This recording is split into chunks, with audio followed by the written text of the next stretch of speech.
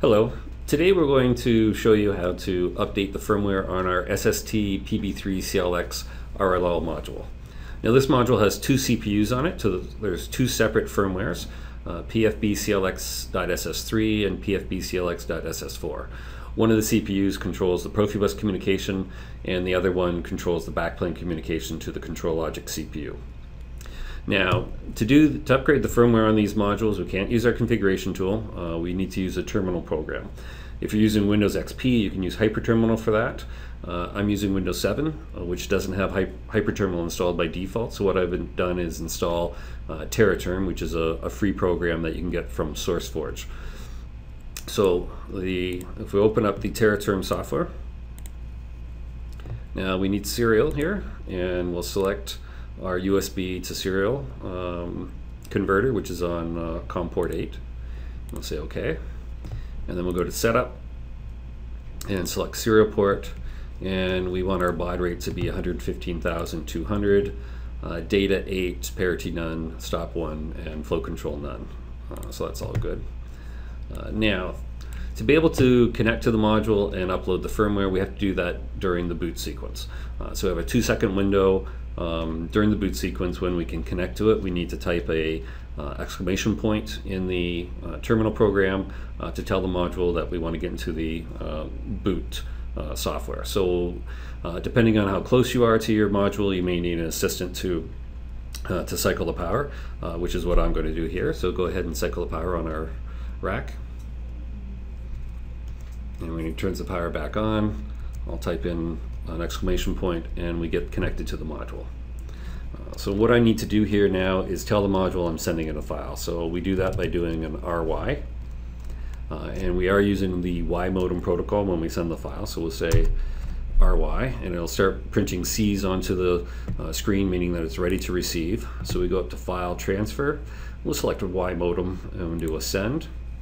And then we need to go to our install folder, so program files x86, Brad communications, SST Profibus, firmware, and we want to pick the PFB-CLX-SS3 file. Yeah, that'll take about 30 seconds or so to transfer.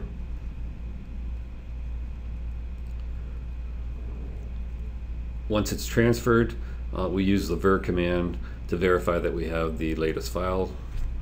So we'll do ver PFB-CLX.SS3, and we see that it's 7.29, which is our latest version, and then we can type run PFB-CLX.SS3, and the module will continue to boot normally. Now, to load the second firmware, again, we need to cycle power on the module, get connected during the boot sequence, and we'll use a different command this time. So go ahead and cycle power.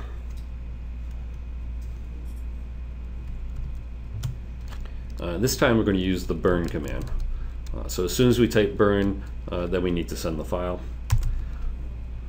So we go back to File, Transfer, Y modem, send. And this time we want that SS4 file. So we'll say OK. This is slightly larger, so it takes about 45 seconds or so to transfer. Once that's completed its transfer, it'll do some testing on the module, reading the module, and then it'll print out success if it successfully burned that in.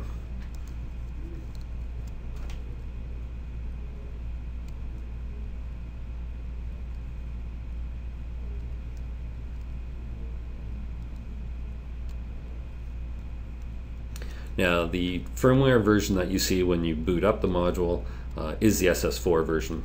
In this case, it's 8.8.2, so that's what you would see on the LCD display as the module boots up. So the transfer is completed, and let's see if it's successful. It is.